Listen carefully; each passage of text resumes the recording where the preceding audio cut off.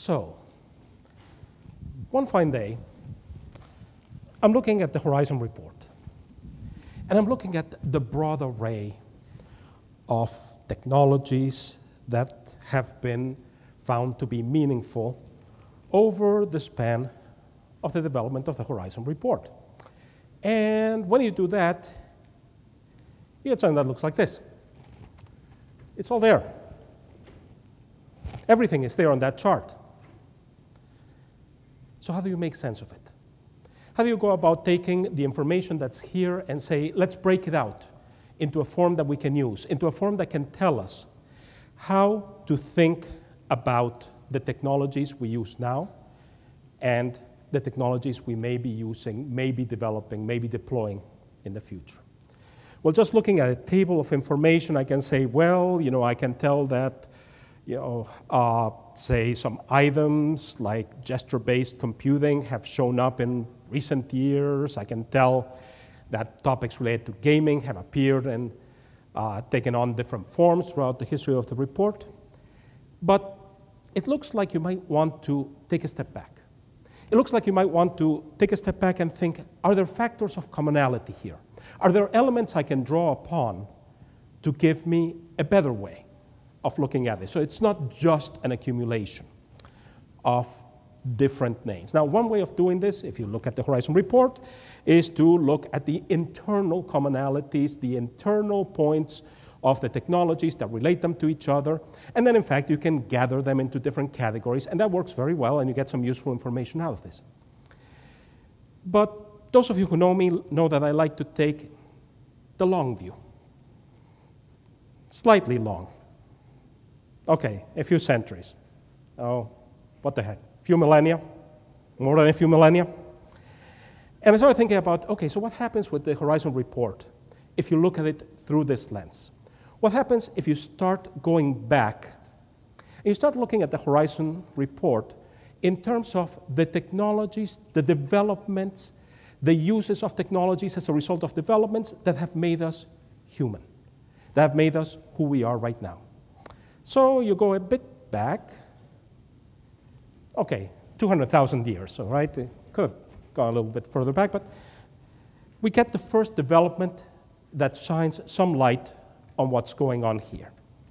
And that's the development of true sociality when we become what we are today, human.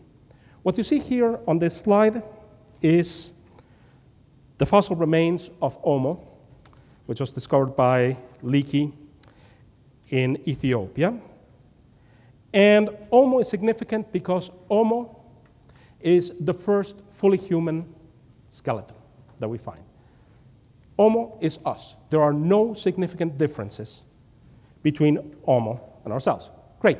So how does this relate to the social aspect? Well, because it turns out that if you want to know, so why did suddenly, out of all of these different hominids, this particular one become so successful, and as I said, became us? If you look at theories and analyses of why this happened, you come upon the work of several different people, and there's a consensus that what you see at this point in time emerging is modern language. And modern language is important. It's important because it allows you to have not just small groups that are connected by simple interactions, but larger groups that can communicate more important, more diverse, broader intentions, groups that can communicate more complex intent. A chimpanzee can communicate with another chimpanzee and point out an intruder or a tasty piece of fruit, but chimpanzees do not have the complexity of language to communicate social interaction. So you look at the work, say, of Robin Dunbar, for instance, who's worked in this arena, and you say, great, so we've got language, we've got sociality, and now we come to the key point. Because this tells us two things. Number one, technologies that promote the social are going to be particularly important because they interact with this fundamental aspect of ourselves, which is that we are crucially social. The first thing that made us who we are is our sociality, that language that enabled that sociality. And there's a second point, because thus far we could say, oh, great, so we just got our social technologies and we're good, right? Well, there's one more little detail. The additional little detail is that that sociality takes a particular form that's very important. And you know what it is? Gossip. You need to be able to gossip. Language enables us to gossip about each other, what we're doing with each other, behind each other's backs, what we might be doing tomorrow, all of this wonderful world of gossip. And because now we start to learn something about how this affects how we use our technologies, which technologies become successful, and which technologies might disappear. Because we want, if we want to be social through our technologies, if we want to be social in our technologies for learning, we need to be able to gossip in them. We need to be able to be chatty. And if we can't, if we structure things too much because we say, well, we're going to have these blogs and these fora for the course, but don't use them for any type of personal communication, it's just for business and education, you know what happens? You just went against the grain of what makes for sociality in human beings. If you design an LMS that has been carefully crafted to have nothing but the formal social functions in it that relate to courses, and that squeezes out every ounce of possibility that a student might post a picture of themselves wearing a funny hat at the party last night, congratulations, you've done it. You killed it. It's dead, Jim. That's an LMS that nobody wants to be social in, really. It's an LMS where, to quote Emma Goldman, you know, if you can't dance, I'm not going to your revolution, and same thing here. So you want to be able to dance in that LMS. You either want to make your LMS or your technology have that capability, or if not, go to where that capability is, to where it resides. So this gets us started. But we can move forward. We can move forward to about 70,000 years. And at about 70,000 years, big volcano Toba blows up. And you know what happens?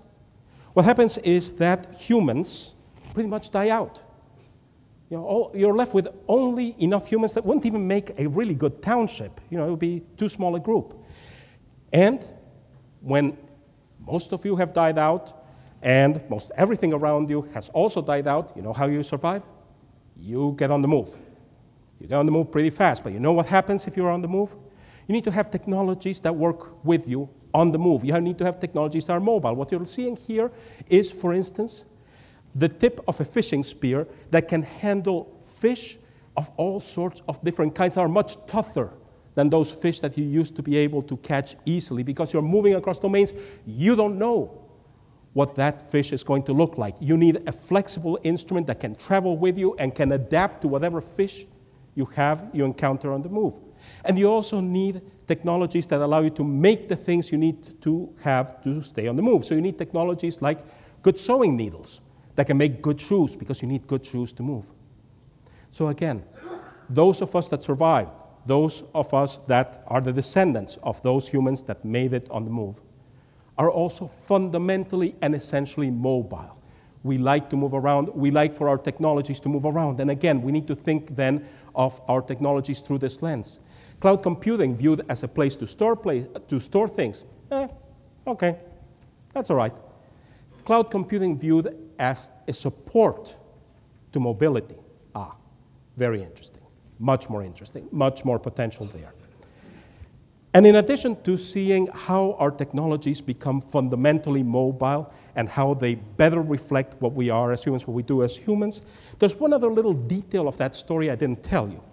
Because it turns out that when you look at the research on Toba, true, human beings had to get on the move, but in addition to that, the human beings that survived, or many of them, were the ones that had already started moving. So one more little addendum here.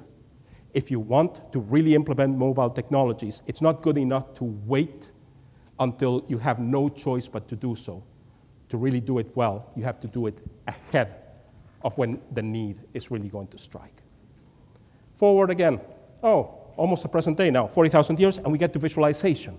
Why visualization? Well, this is the Venus of Hohenfels, and it's a visualization of an idea of beauty. So what we see show up at this period of time is now human beings start producing objects that embody ideas about the world. This is an idea of beauty. They make other objects, Some other objects also relate to different ideas of beauty, strength, but some objects relate to ideas such as how to find your way in the world. The predecessors to today's maps were called sometimes wayfinders. So visualization technologies are also fundamental to the way we think, and once again, we can derive knowledge for what we do. I'm going to point out two key things. Number one, this is a three-dimensional object. So if you're thinking about technologies such as 3D printers are technologies for visualization. And if we want to get the maximum mileage out of them, if we want to see how to best use them in education, we want to think about them in this way, as a way of visualizing objects. And the second aspect I want to point out actually relates back to something we heard yesterday in this same time period. And that's the idea that there's an interaction between the arts and the sciences. Because the ideas for visualization that develop in this period aren't just the ideas for visualization of beauty, etc., but they're also the ideas for visualization of space, time, and so on. And when we go to the next period, which is storytelling, starts about 17,000 years, we're going to see all of those things come together. So we're going to see that our use of the technology has to involve a merging of the scientific and the artistic. And I have here storytelling. And in thinking about storytelling, I'm saying, well, what happens? What happens in this period of time is we start finding caves like Lascaux that don't just have paintings. Those existed before. But Lascaux has something special about it. The paintings structure, create a narrative, a story. And that story that we see in Lascaux is a story that has a beginning, a dramatic development with a hunt that's chronicled by little markers of time, merging once again this art and the science in it. And I'm sorry, spoiler coming up, a sad end. And that's what you see here, the death of our hero. So storytelling is also essential to what we do as humans. And storytelling can also tell you things about technologies in education, how you use them. Does your LMS, does your website for institution tell a story about how education happens? If it doesn't, you're missing an opportunity. And finally, almost today, gaming. About 8,000 years ago, we start seeing elements like these. These are, well, basically dice. They're vertebrae, and you toss the vertebrae, and you find out what your score is, and you win or lose. So what we do with gaming is we take the stories of storytelling that embodied the images of visualization and make them have consequences. When I play a game with somebody, what I'm doing, how I'm doing it, how I interact, takes some of those abstract ideas, some of those narratives, and makes them have a consequence. You win or lose, but it's a playful consequence. It's a consequence that allows me to explore ideas from storytelling visualization, to have them develop in an individual story that I direct, explore those consequences, but at the end of the day, I'm wiser, but not too much harmed. So we want to also bring this aspect of gaming into our educational technologies. All right, so I've given you these 5 lenses. Do they work when we look at this Horizon report? Let me show you. Here's what happens with the social aspect. We see that it comes in the early years of the Horizon report, but it disappears. Did the social aspect go away? No. It's just that we've gotten very good at it. It's now permeated our educational technologies. How about mobility? Mobility runs throughout the entire Horizon report technologies. We see it at the beginning. We see it today. Any technology that we see as important, successful, transformative to what we do in education, in some facet, in some aspect, in some period of time, relates to one of these mobile technologies. Visualization. Again, a fundamental aspect of this. And you can see that if you look at the beginning of the Horizon report, you have it clustered in a cluster of immediate results in the 1 year to 2 to 3 year. And then afterwards, we have a steady flow of visualization technologies running through the technologies that we see in the Horizon report. Storytelling, a constant thread at the immediate sense. We immediately want to tell stories.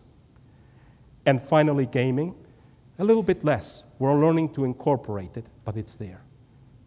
Put it all together, and it's all covered. But I think it looks much prettier if we look at it like this. A way to think about what we can do. Thank you.